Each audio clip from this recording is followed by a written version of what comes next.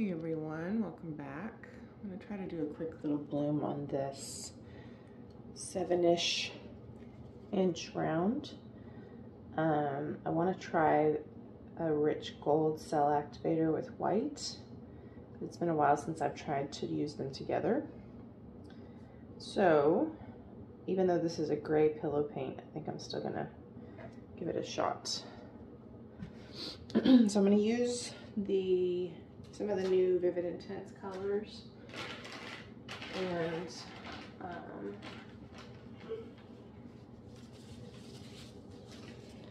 I'm going to use Bordeaux. I'm going to use Teal, which is going to be a favorite of mine. I'm going to use Paynes Gray. So this is the Vivid Intense Fluid Acrylics from Colourarte. I'm going to use the custom color I mixed in the video, which is Chantilly lace with the Teal, so it'll have some subtle shimmer. I need to use this up, so I'm going to use some Indigo, which is a Bling It color from Colourarte. And I'm probably going to use a little Burmese Red for some added sparkle. So,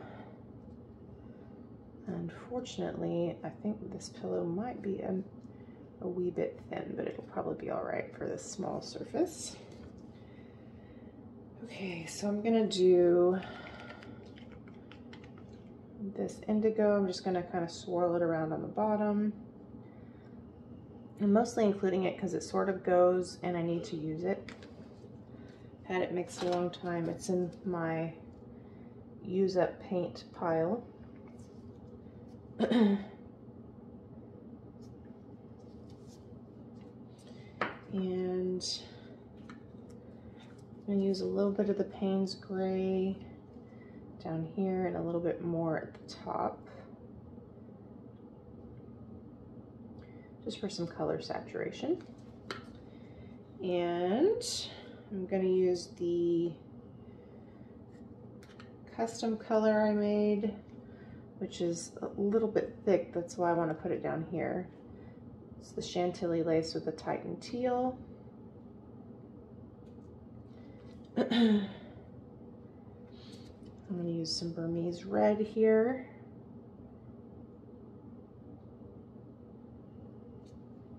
And then I'm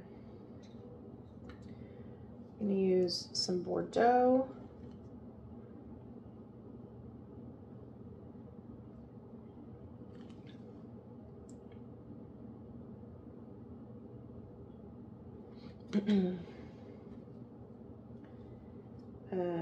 Some Teal. If I was using a darker cell activator, I would want to put the Teal underneath it. But since I'm going to use a white and a gold, I'm going to put the Paynes at the top so that it has some contrast to kind of cling to. So I'm going to use M-Gram Titanium White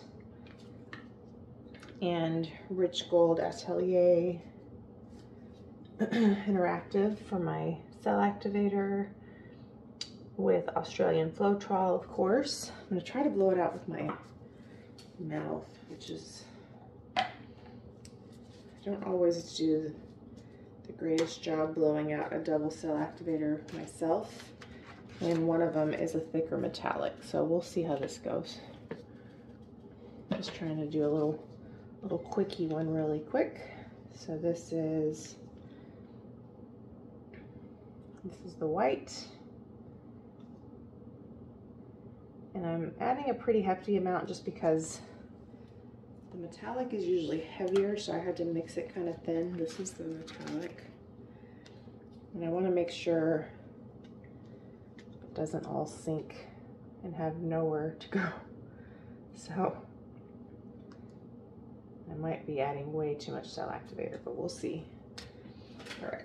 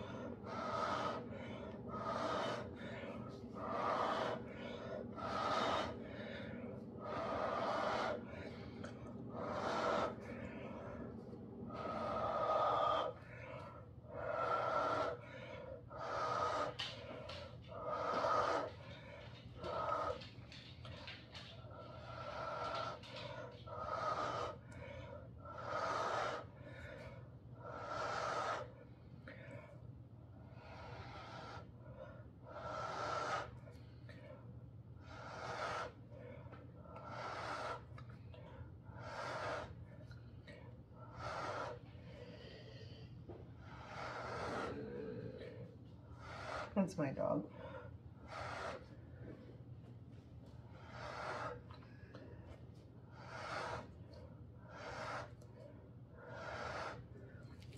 Okay, not terrible. Still have a lot in the middle.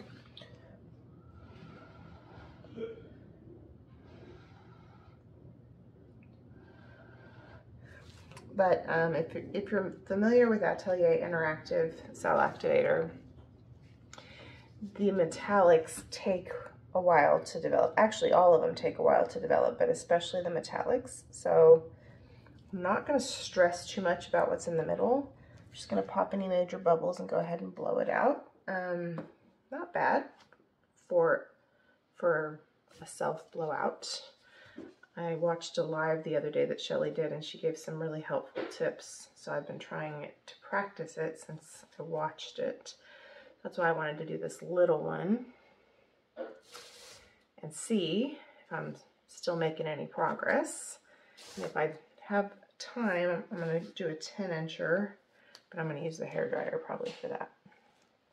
Kind of messed up right there. Okay, so I had to switch to a voiceover, but where I blew in the center where I had all that cell activator, I'm kind of thinking I should have just left it and let it develop.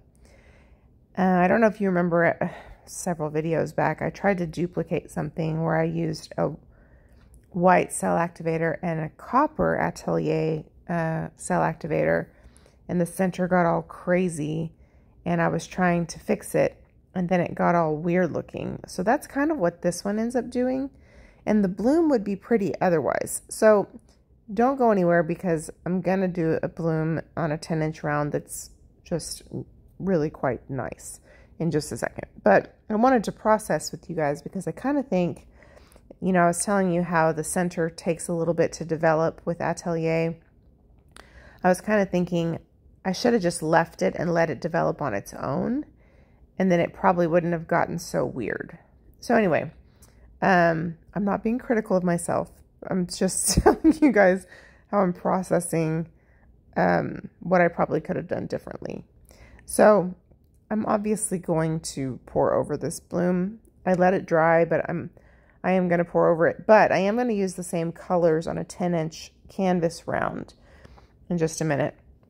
And everything went beautifully. I went ahead and used the hairdryer and the double cell activator with the hairdryer. The results were just way better. So here's a close-up of this one. So you can kind of see the colors. The colors are gorgeous. And I love the color of the rich gold. I love a bright yellow gold. So I love the color. And I really am grateful that Shelly's been sharing blooms that she's been doing with the double cell activator because for the most part, I've only really had success with this as a double CA on swipes. So it challenged me to try it again. And so here we are with the 10-inch. This is a Frederick's, excuse me, a canvas from Blick. And I'm going to go ahead and use my white pillow paint this time. And I'm going to pretty much use the same colors. Now, one thing, I hate to give away the story, but one thing, I am using up 2 colors. So the indigo, which is kind of the lighter bluish purple color, and the custom color I made are both mixed a little too thick because they were older. And so because those 2 colors were so thick, my bloom ends up cracking kind of in the center where my cell activator lines are, which was fortuitous because I was able to fill in the cracks with the gold. So the only bummer though is I really love the way the lacing and the cells are with the white and the gold at the end of this bloom because they're so delicate, and where I had to kind of fill that in, it became a lot more gold. It's still really beautiful, but now I kind of want to do another bloom with the double CA because I want to see how it's going to do when it doesn't crack, you know. But that indigo color I just put down is thick, and there's a lot of it, and around this area is where it cracked. So you know, I don't get cracking a whole lot these days anymore, but it does still happen to the best of us sometimes. And at first I was like, oh, it's not very obvious, but it was because you could see the canvas. So this is that custom color I made, and this is also mixed a little thick. So I put them right next to each other. Like, I should have known better. You know what I mean? So this is like the crack zone right here. So this is going to be the Burmese Red. I did layer it a little bit differently for this one, and I put the Burmese Red at the bottom. And I used, just because it's such a deep, rich pigment, I used a little bit less of it so that it wouldn't completely take over, because I wanted you to see the other colors in the bloom. And this is the Bordeaux. I'm just slinging paint everywhere, you can see. But I've been having a lot of fun kind of practicing my blow myself, but also using my hairdryer and seeing the different effects that you get, especially on a larger surface. So, you know, I want to do some more 12-inch rounds. This is the Titan Teal from Colourarte. I love this color. I'm going to be loving it on the regular basis. This is Paynes Gray from Colourarte. Also just a beautiful Paynes Gray. You know, like, I hate it when Paynes Gray is gray. I want it to be blue with a little bit of a gray tint. That's what Paynes Gray should be. So I hate it when it's gray. Like Amsterdam's Paynes Gray is gray. And, you know, like if you're using it as a cell activator or something, then it's like kind of like a soft black. So that's okay. But as a color, I'm like, that's just gray, you know? So I like a good Paynes Gray that's got a nice blue color. So I'm off my soapbox now. So we've got the white cell activator, the rich gold cell activator. I don't remember if I used M Graham white. I think I did. Or if I used Triart. I think I used M Graham. So all I'm doing with my mouth is just enlarging my target a little, which I did a pretty good job. Look how enlarged it is. And then my Babyliss hairdryer. You know, when I first bought this hairdryer, I was like, this hairdryer is 90 bucks. I cannot. But then I just waited until I had like a gift card, and I was like, I think I'll try it. Because I had seen other artists use it, and it seemed like it was like the perfect kind of force and width. And it really is a nice hairdryer for blooms. You know, you don't have to use that one. There's others like me and I have a Yeeho. We've never gotten along that great. I think that it needs more practice, but like the little Berta hairdryer is good for, you know, some blooms. But like, look at the great lacing and cell coverage we got with that. You know, you kind of hit the major areas and then get the rest with your breath. And see how much better the center is compared to the little bloom. It was just, I just love the way it evenly moved it. And you got this really cool lacing and cells, and you got this pop of gold. I was loving this bloom. And so I was super bummed that I had to like put all my stuff away after this, because I was like, you know, like once you have a nice, successful pour, whatever it is, it doesn't have to be a bloom, but whatever it is, after you've been like maybe not doing that great, you're like, yeah, go get another canvas. Let's strike it while it's hot, you know? So you can see those beautiful colors. You can see that Bordeaux color with that kind of pop of a red color. And then the Burmese Red is kind of got that wine color. Just a really gorgeous color combo. So yeah, I hope that you guys really enjoyed this one. I'll share a short of the resined results later on. I've already resined it because I had to fix it. You know what I mean? I'm trying to do better about getting on the ball and getting things resined. But anyway, thanks for hanging with me with the first one. I don't know that I'll call the first one a fail, but it's not going to live. So we'll say failed it, nailed it. I really do like this one. You'll see in the close-up, there's a lot of really cool detail in it. You'll have to let me know what you think. Don't forget about the discounts in the description box below. Got 20% off for Colourarte. All kinds of stuff in there. So here's the close-up. I just really like it. So yeah, don't forget to check the description box. I know I talked too much and I didn't give you guys all the details, but Let me know what you think. Do you like it? I like it. Anyway, thanks for watching and hanging with me, and I'll talk to you soon. Bye.